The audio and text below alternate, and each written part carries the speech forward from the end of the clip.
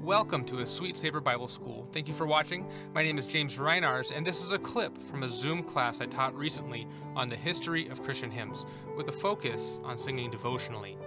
There were several parts to the class, but these clips are just of the lecture portion.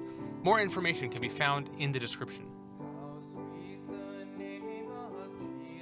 And that'll get to kind of, if there's one kind of takeaway from this class, when we look at her life, there's really no surprise that what she wrote was precious, simple, but profound and affecting a lot of people, because she had such a life in the Word, and we'll see a life ministering to people. And in that sense, there's no surprises. There's no secret. She spent her days outpoured on the Word and outpoured on people.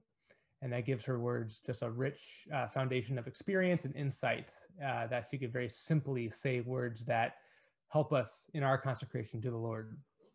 A little bit about her personal life and her career. She never married. This is a quote, I believe, from her sister. Concerning her personal life, she did have proposals of marriage, but she declined them. The one man whom she loved deeply did not share her faith in Christ, so she obeyed her king by not marrying an unbeliever. Though very deeply hurting, she, with clear thanks, called this God's withholding. She also had chronic health problems. I never saw a source really try to detail, but she would say that very often she was laid aside. That phrase may have a certain kind of meaning to us now, but at that time that meant, within sickness, she just couldn't come out the house or for long periods of times.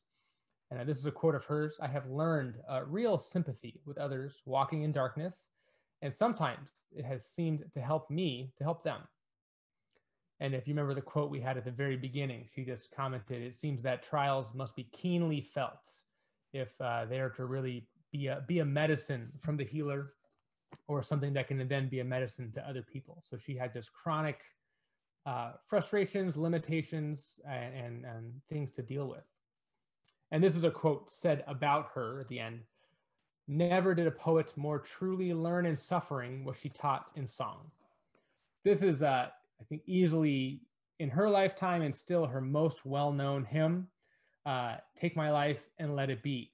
There's a really neat story around this that came about. And this is, again, written late in her life. So she has, if you read some things about her, she's really come through many kind of spiritual experiences to find more of a kind of a breakthrough in her inner experience. She would, along with the physical suffering, she would write a lot about longing to really know the Lord in a deeper way, feeling even some dark periods spiritually, and wondering how other people have such a free and full time with the Lord, and she has to pray earnestly for it day and night for so long. And eventually she had a real kind of deeper spiritual awakening. Some would call it a second crisis, or a breakthrough into an overcoming life, of that kind of thing. It's a very similar description.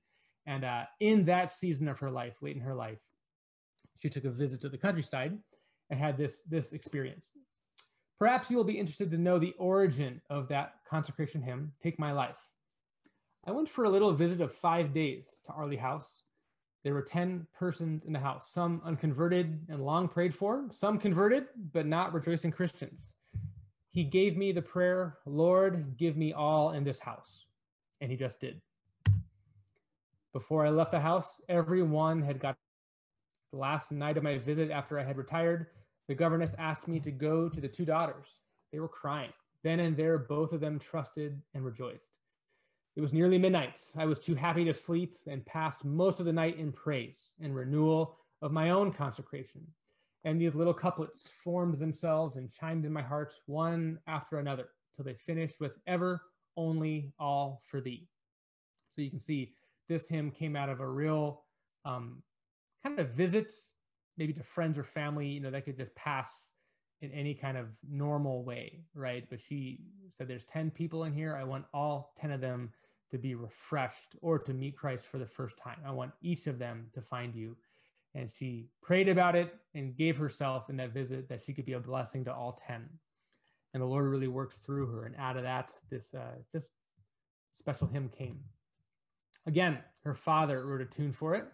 So I'd like to sing this too, because I think, again, you can see one characteristic with these tunes, not just of her father, but of that time, is very simple rhythm and very easy lines to sing, right?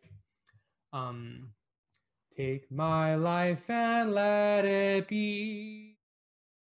My days, let them flow in ceaseless praise. It's a nice tune, right? Really a strong, joyful tune.